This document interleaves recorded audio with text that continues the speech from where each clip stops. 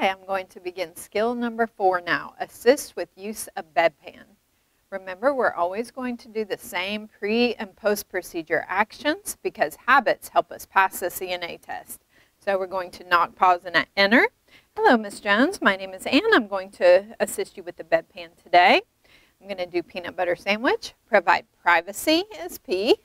Bed is low and locked is B. Sand is signal device. We don't give that at the beginning. And which is wash your hands. So now I'm ready to begin the skill of assisting with the bedpan. I've assembled my equipment here. What I have is the bedpan, toilet paper, a hand wipe, and 2 pairs of gloves. So I'm going to apply my gloves before handling the bedpan. There is no critical step on the bedpan procedure now. But remember, we have to get a percentage of steps right in order to pass the skill. Okay, Ms. Jones, if you'll lift up a little bit, I'm going to place the bedpan underneath of you. Okay, as soon as I place the bedpan, I'm going to remove gloves without contaminating myself into the waste container and wash my hands. I must do this before I touch anything else in the room. So now I'm going to go to the foot of the bed and raise the head of the bed.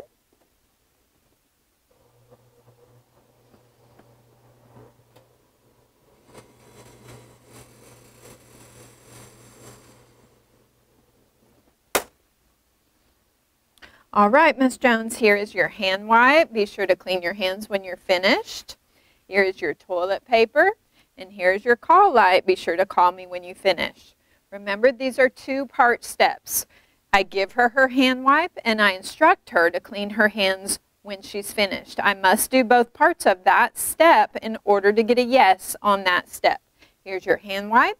Clean your hands when you're finished. In the call light step, I must do both parts. Tell her, here's your call light, and ask her to call me when she's finished. Here's your call light. Call me when you're finished, Ms. Jones. So I leave. She calls. I come back in. She's finished.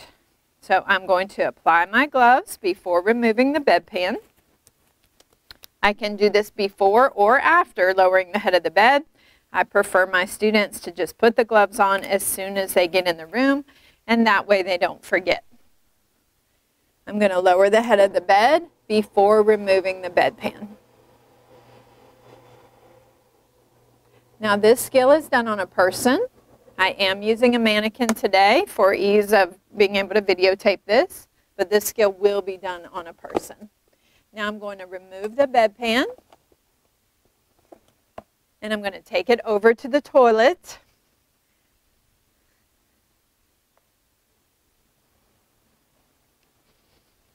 What I'm going to do now, I'm going to empty it into the toilet.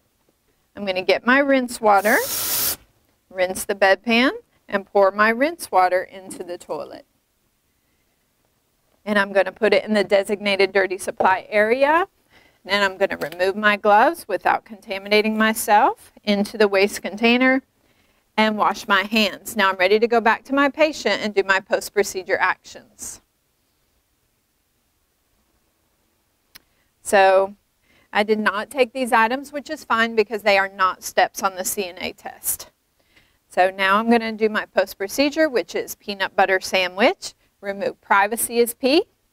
B is ensure the bed is low and it is locked. I give her her signal device, S, in which I wash my hands. And remember, if you always do your pre and post procedure actions for every skill, that will help you pass this test. And that's the end of that skill, assisting a patient with a bedpan.